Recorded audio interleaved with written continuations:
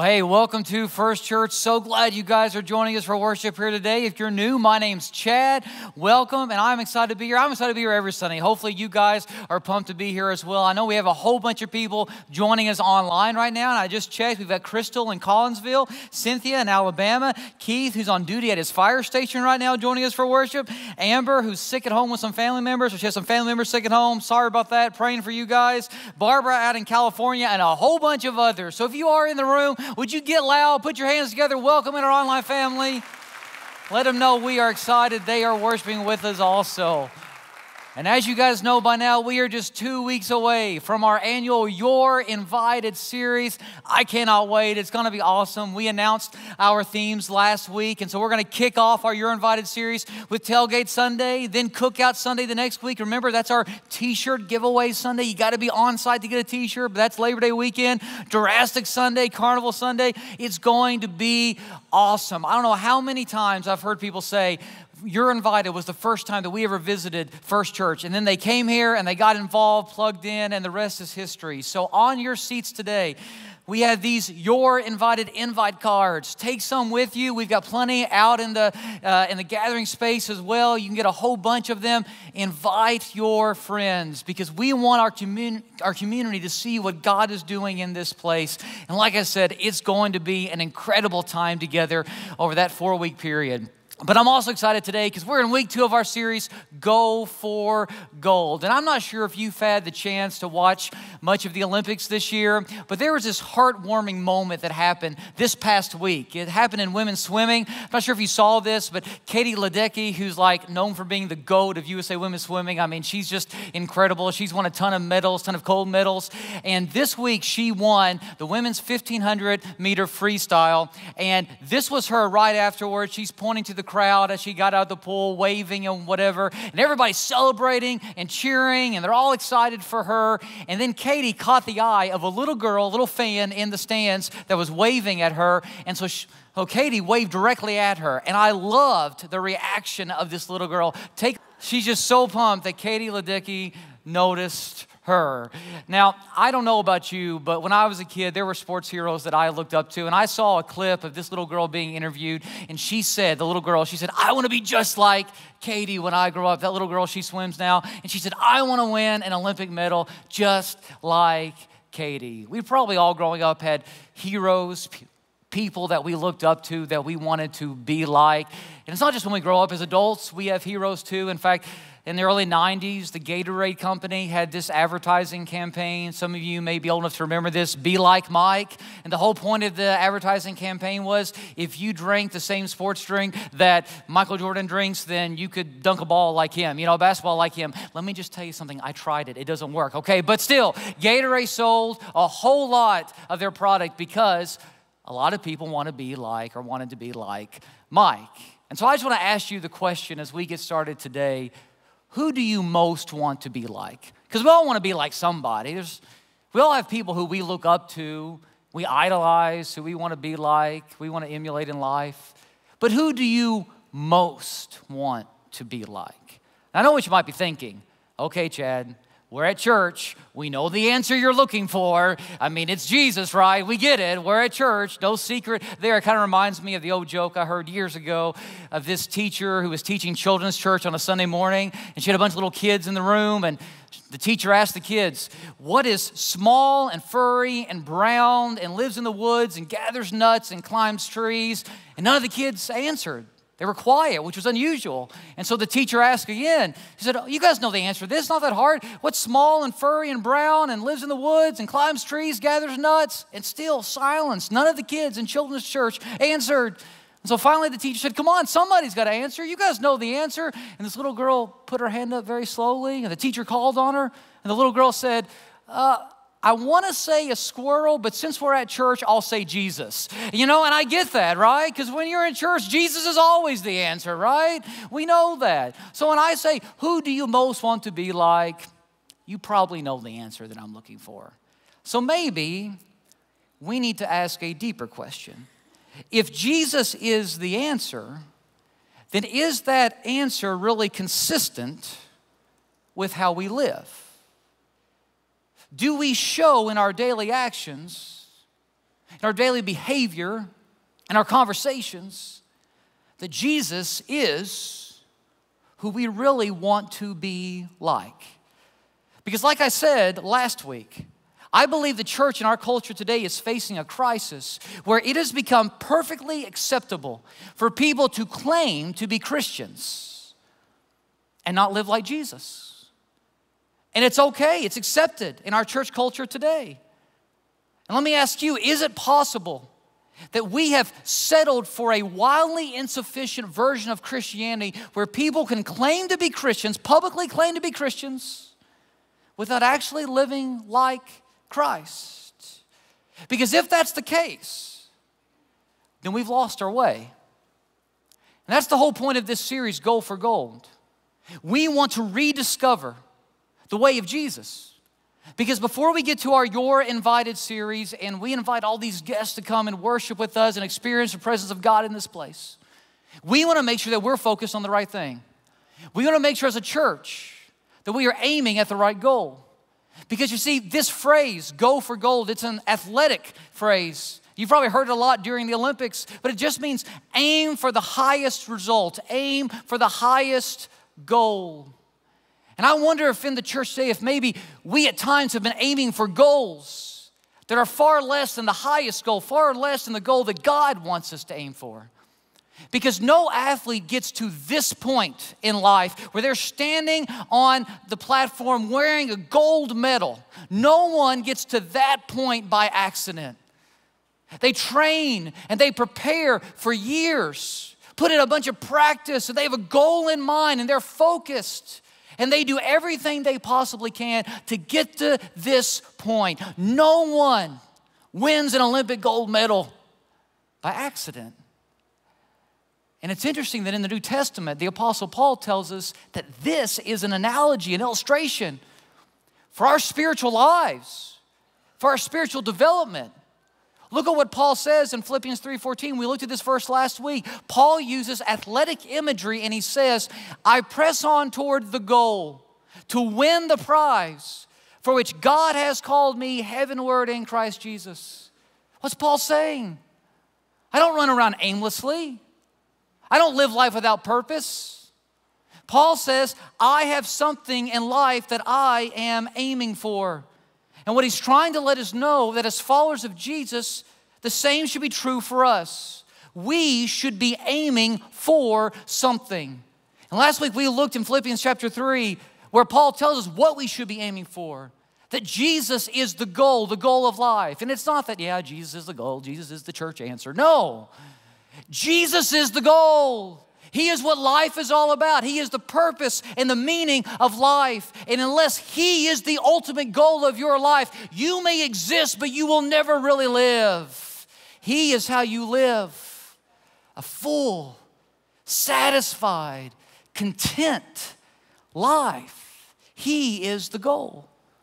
Paul says, I want to know Him more, and I want to live like Him. That's the goal.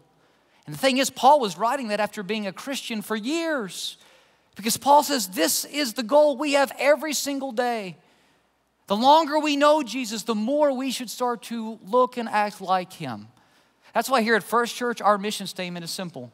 It's love Jesus, love like Jesus. And this is true for every person who claims to be a follower of Jesus.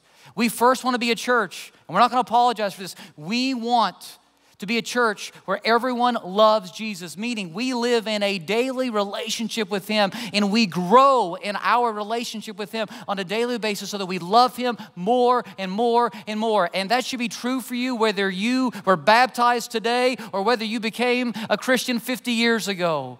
We may be at different points on this spiritual journey, but we're all headed in the same place, and that is in the direction of Jesus. And the more that we love Jesus, the more we will do the second part of our mission statement, which is He will rub off on us and we will love like Jesus. Now we get it. We're not going to do this perfectly because none of us are perfect. But that's the goal. That's what we are aiming for. Because Jesus didn't come just so that we could accept some truths about Him, some intellectual truths. He came to give us a new way of life. That's why in Luke 9, verse 23, Jesus says this, whoever wants to be my disciple, whoever wants to come after me, whoever wants to be part of my movement, whoever wants to be my disciple must deny themselves. In other words, give up their old way of life and take up their cross daily and follow me. Now, what's Jesus saying here? Is he saying that our salvation is in jeopardy daily, that depending on how good we are day by day, depends on whether or not we're saved? No, that's not what Jesus is saying at all. See, when we receive Jesus as Lord, we are fully justified in God's sight. God declares us righteous in His sight. And so we can stand before God in confidence, knowing that the grace of Jesus has made us right with God. But even though we have been declared righteous by God, we still live in sinful bodies. We still live in a world that's been corrupted by sin. And so because of that, we should wake up every single day with the goal, we want to be more like Jesus. And the more that we surrender our life to Him, the more that we allow for Him to lead us and coach us and prepare us for life, the more we will look like Him. That's what Jesus here is saying.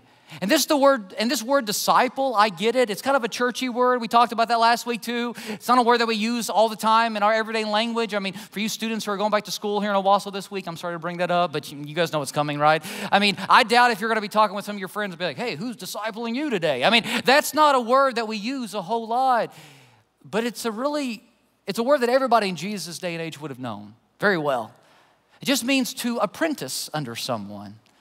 See, those words, follow me, means come and be like me. Come and apprentice under me. Those were the words that a rabbi would tell his student when he thought that student was worthy enough to carry on his trade and carry on his character and carry on his way of life. And so the rabbi would turn to a student and say, follow me. And that student would give up everything that they knew to now follow the rabbi, live with the rabbi, observe the rabbi, and eventually duplicate the rabbi's way of life. And that's what Jesus is saying when He says, follow me. See, Jesus isn't seeking acceptance. Jesus is seeking apprentices, people who will do life with Him and like Him.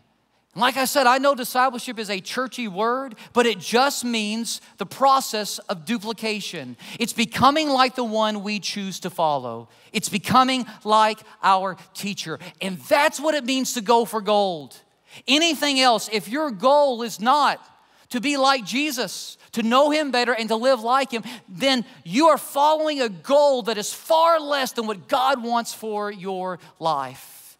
See, this is what God wants for us. Listen to Romans chapter 8. You've probably heard these words before, at least the first part, but the second part is what I want to emphasize. We know that in all things, God works for the good of those who love Him. He appointed them to be saved in keeping with His purpose. God planned that those He had chosen would what? Become like His Son. See, that verse is not saying that if you follow God, then everything in your life will be good. It is saying that no matter what you experience, no matter what you go through in life, God can use it to achieve His ultimate good. And what is His ultimate good for you? For you to be shaped into the image of His Son. For you to be like Jesus. That's going for gold.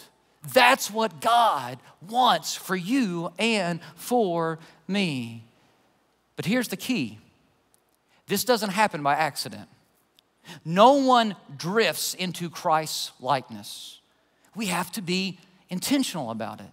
We have to be willing to surrender ourselves to Jesus daily for Him to transform us, for Him to shape us. Because whether we realize it or not, all of us are being discipled by someone or something. All of us are being discipled by someone or something. Listen to what Romans chapter 12 says. Do not conform any longer to the pattern of this world, but be transformed by the renewing of your mind. Then you will be able to test and approve what God's will is, His good, pleasing, and perfect will. In other words, you are either going to conform to the image of this world, or you're going to be transformed by Jesus. The choice is ours. And all of us are being discipled by something. You may be being discipled right now by the TV shows you watch, or the music that you listen to, or the people that you hang out with, or the hobbies that you participate in. Social media shapes us, disciples us. Political agendas shape us, they disciple us. Our work culture, our school culture, our teen culture, the podcast we listen to, all these things are trying to shape us. And there are thousands of voices in our culture today, all competing for our attention, all telling us that they know how to do life best. And at the end of your life, your heart will break if you have been following another voice other than Jesus' voice. Because the only path of discipleship that leads to real life, lasting life, eternal life is the path of Jesus. And that's why Jesus says in John chapter 10, the thief comes only to steal and kill and destroy. All those other paths out there, they just want to destroy your life. But I have come that they may have life and have it to the full. If you really want to live, both now and in the life to come, you got to live the Jesus-shaped way of life. Following Him is the only path that matters. And so here at First Church, we are not ashamed to say that we are simply followers of Jesus that help other people follow Jesus. That's why we're here. And if we ever become anything other than that, then we've lost our way. And so what we're trying to do in this series is help one another understand what it means to grow as followers of Jesus. And what we will learn as we look at the life of Jesus is this: community is crucial for spiritual growth. Now, do you know who the person is who knows how to follow Jesus the best? Jesus. That's where you answer Jesus, okay? That's the right answer, okay? It's Jesus. The person who knows how to be a disciple of Jesus the best is Jesus. And when you actually look at the life of Jesus, what you discover is Jesus trained followers in the community. See, Jesus calls us to follow Him as individuals, but He doesn't call us to go solo in life. Doing life together is how Jesus discipled people. And as followers of Jesus, we don't just belong to Jesus, we belong to His movement as well. I want you to pay careful attention to what Paul says to Titus.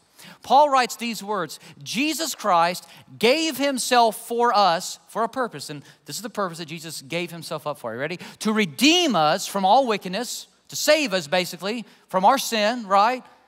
And there's two parts to this purpose. And to purify for Himself a people that are His very own, eager to do what's good in this world. Did you catch that? Why did Jesus go to the cross? Why did Jesus pay the price of our sin? One, to make us holy before God, but two, so that He could have a people who are His very own, who represent Him in this world, eager to advance His good in this world. And I think sometimes we lose sight of the second part of that. We're all about the individual salvation that we receive, and we should celebrate that. But we forget that when we receive Jesus as Lord, it's not just that we belong to Him, we belong to His movement. We're part of His family. We're part of His community on earth. And because of that, we are a colony of heaven in the midst of a corrupt world. We represent Him. We are light in the midst of darkness, and it's a huge responsibility that Jesus has given us. But it's also a huge honor and privilege. Because you see, God has always wanted a family. From the very beginning, what has God wanted? He has wanted children who would reflect Him, who would reflect His image, children who would live according to His character and His way of life. God has always wanted a family, and we, time and time again, have rebelled against that, what God wants for us. But what Jesus has done, Jesus has come and provided us a way in the midst of our rebellion to come back to God so that God can have the family, the people that He has always wanted, a people who are His very own. And here's the thing, it's not just that God wants a family. God knows we need a family. We need to be part of a family because this world at times is a really, really tough place to live. The days are sometimes really, really difficult, aren't they? And we need others around as a community, a family that will help us during this journey that we call life. That's why in Hebrews chapter 10, the New Testament says this, let us not give up meeting together as some are in the habit of doing. Hit pause right there. Even in the first century, these early Christians, people were skipping church. Get that? And that's what the New Testament is saying here. Don't give up meeting together. Some people are doing it. Don't do it. And here's why. But let us encourage one another. And all the more as you see the day approaching. One day we will be united with Jesus in a full and complete way. But right now, we need one another to encourage us so that we get to that day. We need one another to support us, to stir us when we feel stagnant, to challenge us when we need to be challenged, to wake us up when we need to be woke up. We need others around us to help us in this life that we're living right now. So whether you like it or not, the Bible is repeatedly teaching us that discipleship is a team sport. We need one another. The church, and when I say church, I'm not talking about a building. I'm not talking about just what we do here on Sunday mornings. But the church, as in the community of Jesus followers, the church is essential for our spiritual development. And it's essential to God's plan to rescue the world. Now here's the thing. I don't know if we always see the church as essential. I think sometimes in our American culture, we see the church as just something we check off a list. It's like, okay, I got to pray. I got to read my Bible. Got to give to the offering. Got to go to church. Check, check, check. It's just something we check off. And I think that's exactly what our enemy wants. See, our enemy wants us to see church, the community of believers. Our enemy wants us to see church as an option rather than something that is essential to our spiritual lives.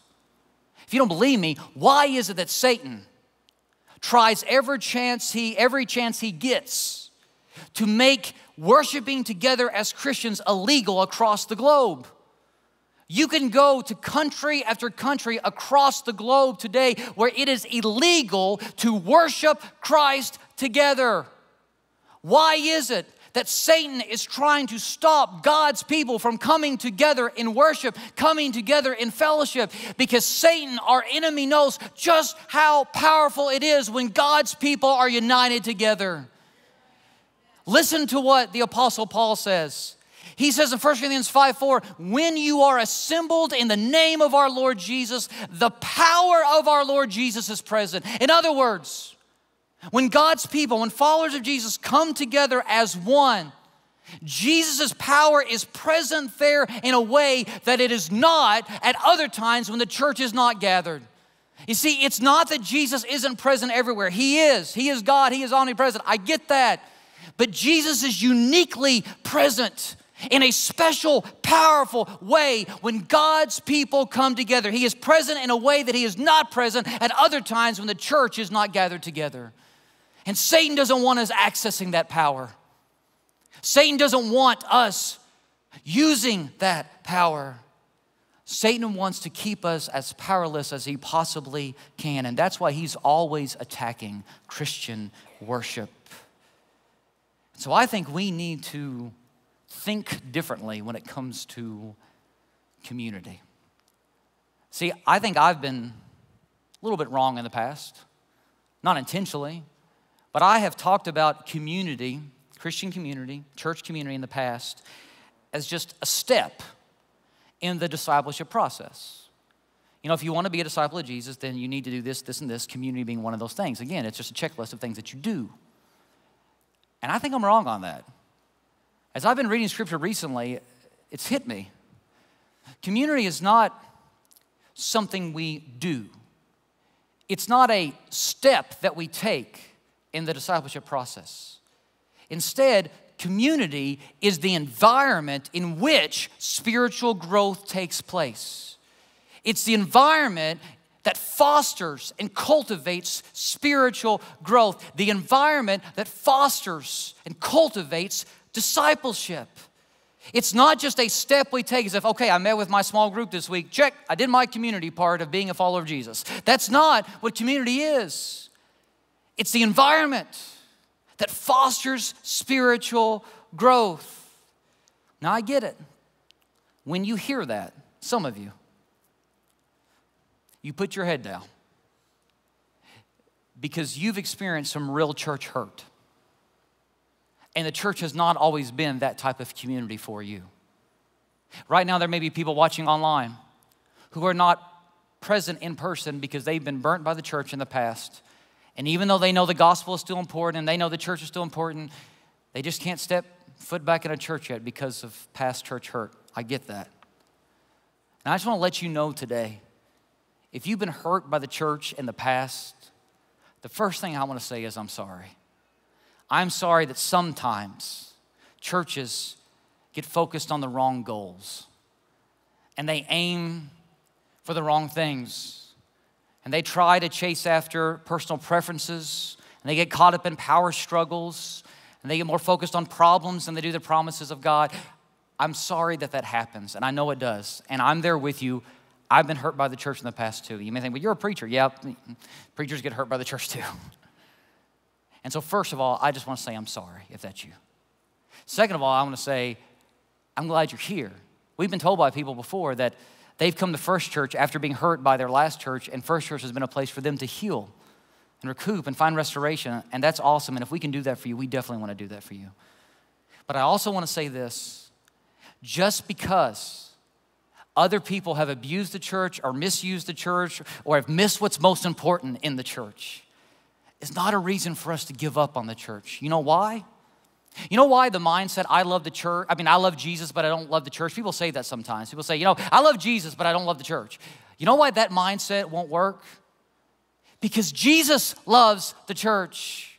And how can you love Jesus and not love what he loves? Look at what Paul writes or what Paul says to the Ephesian elders in Acts chapter 20. Feed and care for the church of God. He bought it with his own blood. Did you catch that? See, Jesus died so that the church could exist. And if Jesus purchased the church with his own blood, gave up his life so that his people, the church, could exist, then we need to be all in when it comes to the church. The church is not an addendum. It's not something extra. It's not a parenthesis. It is the vehicle, the instrument that Jesus established to change the world. And because of that, we need to restore the glory and significance of the church, because if we do not see the church as Jesus sees it, the world around us is going to suffer because of it. Now, here's the thing. I know at times the church is going to be messy. And I know that even in this church, there may be somebody who down the road offends you or gives you a bad look, or maybe somebody who does something that you don't agree with. I get that. We've all been hurt before by the church. But you know why the church is messy at times? Because people are messy. I'm messy and you're messy. And the reason why there's not a perfect church anywhere on earth is because there are no perfect Christians. Let me just see, show of hands. Anybody in here a perfect Christian? My hand's not up, okay? Anybody a perfect Christian? If you're raising your hand, we need to talk later, okay?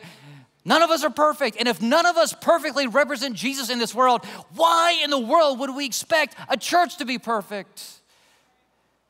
See, we're all in the same boat. We're all sinners in desperate need of God's grace. And that's why we need the church. And I think we need to understand that discipleship is a process. It's not instant. When somebody arrives from the waters of baptism, they don't immediately start to love like Jesus. They don't immediately start to act like Jesus. It's a process. And we're all at different phases in the process. And we're all going to have bad days, and we're all going to have rough seasons, and it's a process. Jesus continues to work on us, and sometimes it's 3 steps forward for me and 2 steps back. You guys are there too, I know. But when we start realizing it's a process for everyone, ourselves included, maybe we will show other people the grace that we want them to show us. Maybe we will start to show others the grace that we want God to show us. So let me say this. We here at First Church, we will never be a church that loves like Jesus perfectly. So just get that out of your mind. But we can be a church that loves like Jesus purposefully. Now that's good. That deserves an amen right there, honestly, okay? See, let me say it again in case you missed it. Write this down, put it in your phone, put it up on Twitter, X, whatever it's called now. Okay, this is good, all right? If I don't say so myself. We will never be a church that loves like Jesus perfectly, but we can be a church that loves like Jesus purposefully. We may not do that perfectly, but that can be our purpose. That can be our goal. And when we start to accept that the Christian community will be messy, then we will realize that that's exactly why we need it. And just because it's messy doesn't mean it's not necessary. And here's why. First of all, we grow. We grow by loving. Like I said, when you first accept Jesus as Lord, you don't instantly start loving like Him. Our definition of love has been, well, shaped by the world around us. And the world tells us that we love those who love us in return. The world's definition of love is you love those who deserve it. You love those who have earned it. You love those who do things for you. You love those who love you. But Jesus has a radically different definition of love. In Luke chapter 6, He says this. He says, treat others as you want them to treat you. Do you think that you deserve credit for merely loving those who love you? Even the godless do that. Jesus says, you love people who love you back. Everybody does that. Jesus is giving us a new definition of love. And He says that we are to love our enemies and pray for those who persecute us. We're supposed to do that every day in real life. And you know how we learn to do that? By doing it first in the church. Because in the church, we are going to be surrounded by people who aren't like us. People who look different than us. People who come from different backgrounds, social, economics, racial backgrounds than us. People who think differently than us. We are going to be surrounded by people who are different than us. I mean, right now, you may be sitting beside somebody who you would have never met if it wasn't for the fact that you were both committed to the church, right? Committed to Jesus. The church is made up of people who are different. And that's okay because our common commitment to Jesus brings us together and we learn to love people that are different than us. Because Jesus calls us to love real people, not just ideal people. He calls us to love real people. Think about the first disciples that Jesus ever called. I mean, there's this guy named Matthew. Remember him? He was a tax collector. He worked for the Roman government. The Jews considered him a sellout in their day to the Roman government. And then Jesus also called another guy named Simon the Zealot. But the fact that he was called Simon the Zealot meant that he was part of a group that protested the government establishment. So in these original 12 disciples, who does Jesus put side by side? A guy who worked for the government and a guy who protested the government. And they lived day in and day out together. And most people were probably thinking, Jesus, that ain't gonna fly. That's not gonna work out. But why did Jesus do it? Knowing that those two people did not see eye to eye on everything. Because it's a picture of the gospel. See, what brings us together is not our commonality. What brings us together is not that we are perfectly compatible with everybody we worship with. What brings us together is our commitment to Jesus. It's like in a marriage. If you've ever had the chance to get to know my wife, you know she is very different from me. And that's okay, that's a good thing. I would hate to be married to somebody just like me. That would be the worst, honestly, if I was married to somebody just like me. But if you've ever got to know her, you know, people tell me all the time, you and Allison are so different. Yep. And we don't always agree on everything. We don't always see eye to eye on everything. We don't share everything in common when it comes to our interests. But you know why? Over 16 years, I feel like I know her much better today than I did 16 years ago. And why our marriage is healthy right now at this point, and why we continue to grow closer to one another. It's not because we have everything in common. It's because we're committed to one another. Because there are rough days in a marriage. And during those rough days, if all you have is what you have in common, you're going to be in trouble. But if you're committed to one another, you can get through those rough patches together. The same should be true for the church. We don't meet here because we agree with everyone here on every issue. We meet here together because we are committed to Jesus and He is our focus. We will never live like Jesus if we refuse to allow Him to stretch our capacity to love. Second, Christian community is necessary because we're stronger together. Two are better than one. We know this. But when we surround ourselves with godly people, they help us see what we can't see. I have up here with me today a convex mirror. And if you know how these work, they're shaped, they're rounded in such a way to where you can see a wider angle. You can see more than what you can see in just a normal mirror. If you go to any convenience store or, shop around town, you will probably see these in the corners of the room because they help people see what's typically a blind spot. In fact, I went to Walmart just today to try to buy one of these, and Walmart doesn't sell these. I mean, they sell them like you can put on your car, but not a big one like this one. And so I was asking them, they said, no, we don't sell those. But what's interesting is, even though they don't sell them, they have them everywhere in Walmart. You walk around Walmart, you will see these in every corner. You'll see it around every aisle. They're everywhere. Why? Because it allows for the employees of Walmart to see what they can't see on their own, around corners. Right? Allows them to see blind spots. And all of us have blind spots in life. And what we need are people who will help us see those blind spots, who will help us see the enemy coming when the enemy is attacking, who will help us see those temptations that we're struggling with and maybe we don't realize it yet, will help us see danger when it's creeping around the corner, will help us see what we need to see. That's why it's important to surround ourselves with godly people. Proverbs 13:20 says, he who walks with the wise grows wise, but a companion of fools suffers harm. Translation, stuff rubs off. You hang out with fools, you're going to act like a fool. You hang out with wise people, you're going to act wise. Plus, when we hang out with people who model godly behavior, well, we get to combine our gifts and resources together for good. As 1 Corinthians says, it says in chapter 12, as it is, there are many parts, but one body, one church. The eye cannot say to the hand, I don't need you. And the head cannot say to the feet, I don't need you. We all have different gifts. We all have different abilities. And when we join those together, we become a powerful force. And that brings me to the last point that I want to make today. The Christian community is essential to Jesus' plan.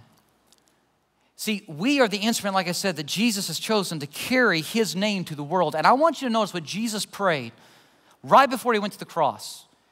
This is the night that Jesus was betrayed. And I want you to notice what Jesus prays to his Father before he goes to the cross to pay the sacrifice of all of mankind's sin.